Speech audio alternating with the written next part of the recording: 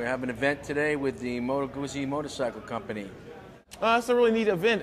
Moto Guzzi, an Italian motorcycle manufacturer from Italy, has a big presence here in the New York area, and Billy Joel's a big fan of the bikes, as am I myself. And they invited us up to talk to the press about the importance of cafe racer motorcycles and why Moto Guzzi are back on top. And we're going to have some press here.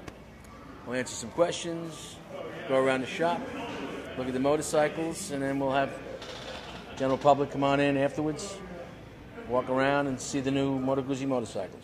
My name's Mike Seat. I'm publisher of Cafe Racer magazine and host and producer of Cafe Racer TV on Discovery Channel. Yeah, we actually met Billy. Billy called our magazine's editorial offices one day and said, "Hey, is this Cafe Racer? This is Billy Joel." And I said, "Really? This is Bruce Springsteen?" He goes, No, really, this is Billy Joel."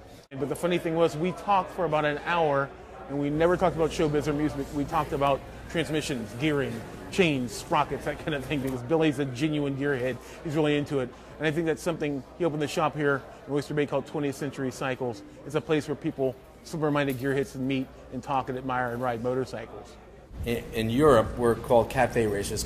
Kids wanted bikes that look like they're racing, race winner hero bikes, like from Isle of Man or from Grand Prix bikes, and they would take fairly inexpensive stock bikes and try to get a lower handlebar on it. They would try to make it look more like a racing bike. And those ended up being cafe racers. In the States, we had bigger motorcycles.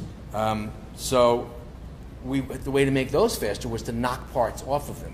They called them bobbers. This is before choppers became a look.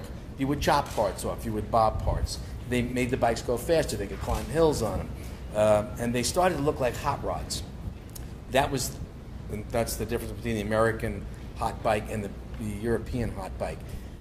So there's kind of a kinship between bobbers and cafe racers. Cafe racers are more like a racing bike. The seating position is more like a racing bike. Bobbers more of a street bike that's been souped up. Put it that way. I tend to like a retro styling. I like the way new things work. I like the way old things look. I got interested in Moto Guzzis and cafe racers in general. I bought my first Moto Guzzi in the late 70s. It was a V50, which is a 500cc twin, Italian, nice, kind of sexy looking bike.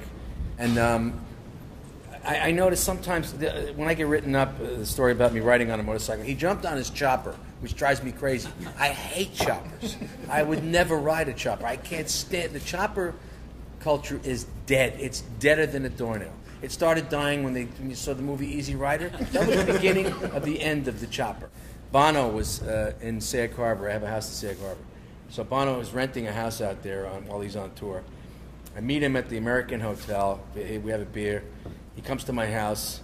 We're sitting around shooting the crap. And then he's got to go home. He doesn't know where his house is.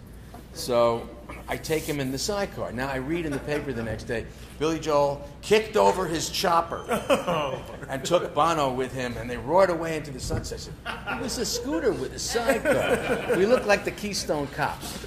He had his little helmet. I have like, and we're stopping people in North Haven. I said, "Where's your house?"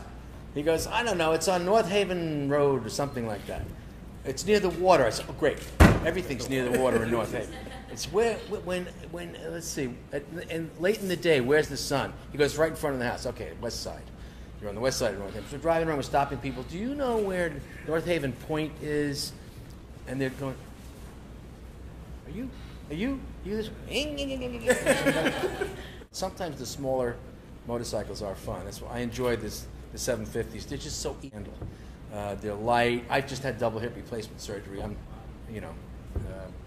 So I prefer that. But I also like my California Vintage. They're just great bikes. I like Italian motorcycles. They're sexy. The Italians build sex into things. The transverse vibration, is a great sensation. Hey, transverse vibration is a great sensation. You can use that. Cafe Racer TV is on Discovery HD Theater and Discovery Velocity Networks every Wednesday night at 9. It's a series now in its second season that sort of chronicles the world of Cafe Racer high-performance motorcycles. It basically follows what my magazine does and goes to visit people who build the bikes, race the bikes, sometimes race them illegally on the street to see what's going on at the scene and have a lot of fun with it. We're doing really well. We're the top-rated show in Discovery HD Theater. We found out there's a whole world of movement about this bike, these type of bikes, from England to Italy to India to Spain. Everywhere we go in the United States, Canada, it's everywhere, and we're just amazed by it. Yeah, we had an earthquake today. I missed the whole thing.